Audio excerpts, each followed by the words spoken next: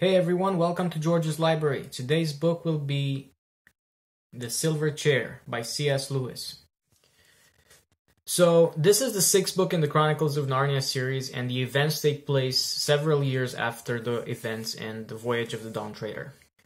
The book feels different in many ways. For once, this is the first time in a long time throughout the series wherein the Pevensies are no longer the main protagonists. Jill and Eustace are being transported back to Narnia while running away from bullies at their new school, only to find themselves entrusted by Aslan to find King Caspian's lost son, Prince Rilian, who was lost for years. King Caspian is now very old of age and has been looking for his son for many years. They suspect his disappearance is related to a mysterious witch that is dressed in green and has the ability to transform into a serpent. The children team up with a new creature called a marshwiggle that goes by the name of Puddlegum, and they set out on their quest. The one thing that stands out in terms of narrative is the point of view of the characters. Instead of jumping from one point of view to another as previously, when the Pevensies were the protagonists, Lewis decides to show us only Jill's point of view. This makes a great difference in the tone of the story, but I'm not sure if necessarily in a good way.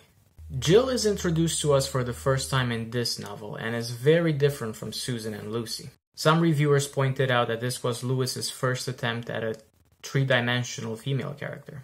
Therefore, I can see his experiments.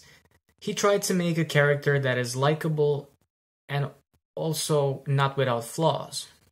But the one thing I couldn't stop noticing throughout is that Jill doesn't really have a character arc. I could not see any major transformation on her at the end of the book.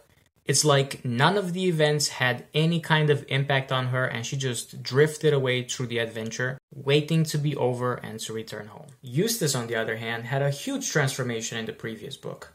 He was introduced to us at the beginning of the book as a slightly negative character, only to become a strong, confident, and kind character by the end.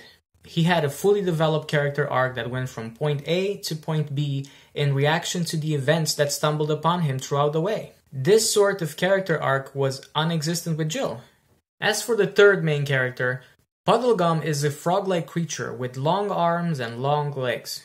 The marshwiggles are melancholic creatures by nature, so they always expect the worst in anything, be it person or be it situation. Puddlegum is considered an outsider. His people criticize him for not taking life seriously enough. He accepts to join the children on their journey in order to find the melancholy within.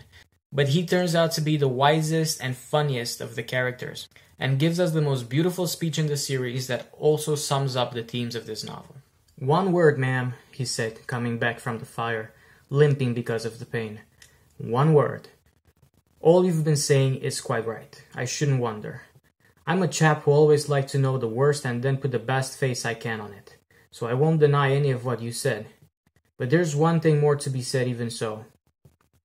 Suppose we have only dreamed, or made up all those things, trees and grass and sun and moon and stars and Aslan himself. Suppose we have.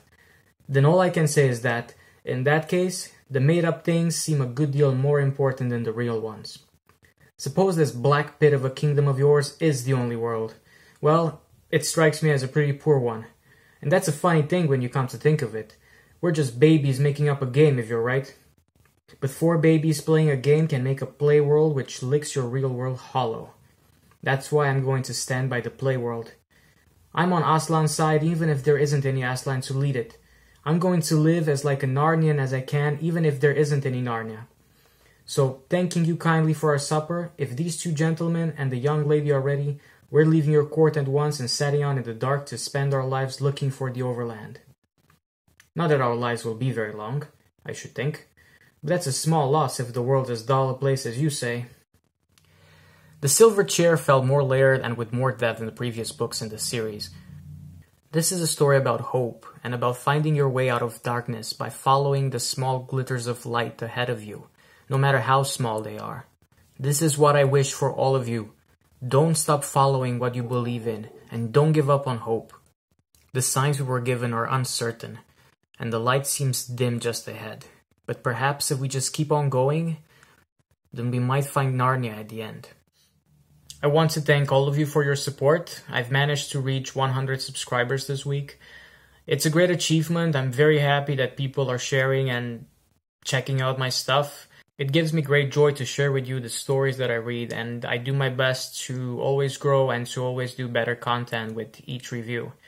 I'm hoping to succeed in that further on. I'm looking forward to see you next time with The Last Battle, that being the last book in the Chronicles of Narnia series.